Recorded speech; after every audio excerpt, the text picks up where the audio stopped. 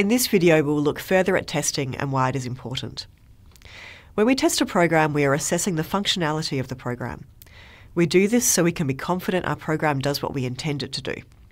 Let's consider an example where we have a program that, when given a number, will add 1 to that number. If this program was run with an input value of 2, then we would expect an output of 3. If we received a different output, then we know it is not working as intended. Testing refers to ensuring that the program behaves how we expect it to given a specific set of inputs or conditions. These inputs together with the expected outputs are called test cases.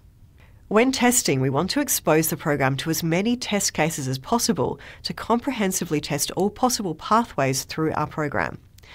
If a test case for a given input or condition behaves as expected and the program output matches the expected output, we say the test case has passed. Otherwise, the test case has failed. For our example problem, a test case would be, given the input is the number 2, then our expected output is the number 3. If we then run our program with an input value of 2 and the program gives a result of 3, then we know our test case has passed.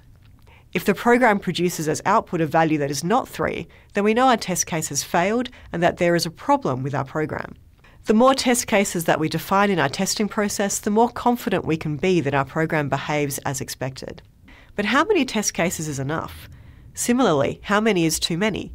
In our example, if we know that an input of 2 gives an output of 3, then we can be fairly confident an input of 3 is going to generate an output of 4. These test cases are testing similar functionality. While it is good to have several test cases that test the same functionality, it would not be practical or sensible for us to test every possible input number.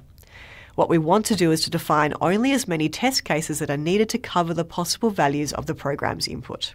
For our example, this means we only have to test a few positive numbers, the number 0, and then a few negative numbers. If we do, then we will have confidence to say that our program is working as we expect it to. Processing is a visual language, and often we are generating images or data visualizations. How do we test our images? In some ways, this is not so simple in that it is difficult to write automated test cases.